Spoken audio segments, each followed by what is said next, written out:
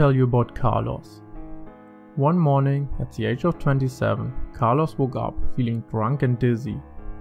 He went to see a neurologist, who performed an MRI on his brain, but without any findings. 2 weeks after that, while exercising, Carlos suddenly felt like ants crawling up his back. This time, he went to see a naturopath, who gave him nutritional supplements, and Carlos' health improved a little bit, and the symptoms mostly disappeared. 3 years later, however, he started to feel a numbness in both his legs. Carlos was treated with a new round of supplementation, but this time he only saw a little improvement in his condition. In 2010, Carlos' symptoms got worse. He suddenly had balance issues, and no supplementation could alleviate his symptoms. Carlos was forced to do another round of neurological tests, which finally revealed that Carlos had developed multiple sclerosis.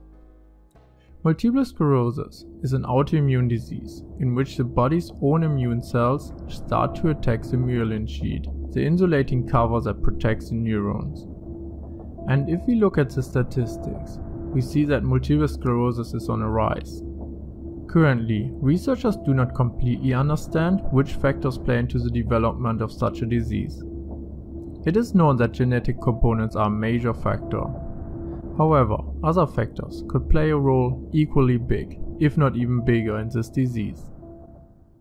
Carlos' health got worse and worse, and he could barely walk anymore.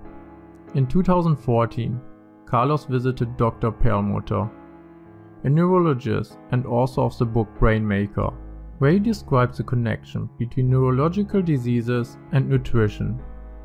After some initial examinations, Dr. Perlmutter gave Carlos a nutritional plan, high in fiber and good fats, and also probiotics to reintroduce healthy microbes. Only 2 weeks later, Carlos' health had already improved and he started walking again. To further improve Carlos' health, Dr. Perlmutter suggested a new form of treatment, a microbiome reset, called a fecal microbiota transplantation. This treatment basically transfers the microbiome from a healthy person to a person with a disrupted microbiome. After the microbiome transplantations, Carlos' condition improved drastically. He could walk without assistance again. In the first part of this video series, I already explained the influence of the microbiome on behavior, happiness, and stress. Something, however, we would not associate with our intestines is memory. But even here seems to be some kind of connection.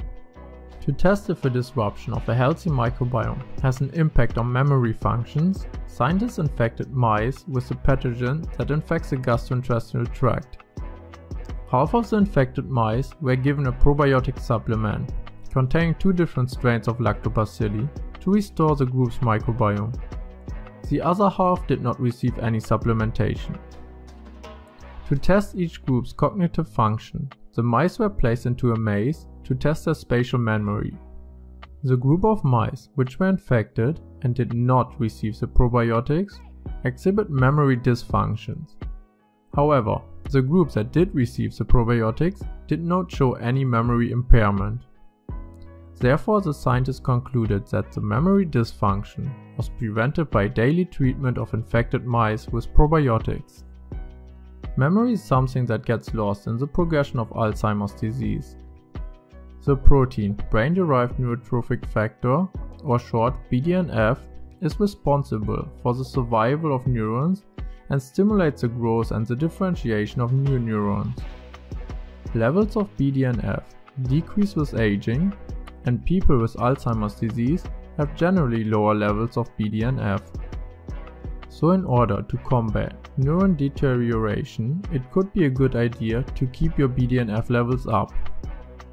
To test if the microbiome influences BDNF levels, scientists treated mice with antibiotics and checked for their BDNF levels in different parts of the brain. The scientists found that the BDNF levels in antibiotic-treated mice were lower in the hippocampus region of the brain. The hippocampus is the region that plays a role in consolidating information from short-term to long-term memory. suggesting that a healthy microbiome might be important to protect our memory.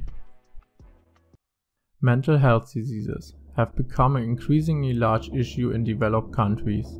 Just in the US, ADHD rates have increased over 50% just in the last 15 years. The death rates have doubled during the same time period for Alzheimer's disease. Depression rates are also rising, as suicide rates have increased by 24%. And cases of autism in children have more than doubled during the last few years. Finding treatment or prevention for the neurological diseases is more important than ever before.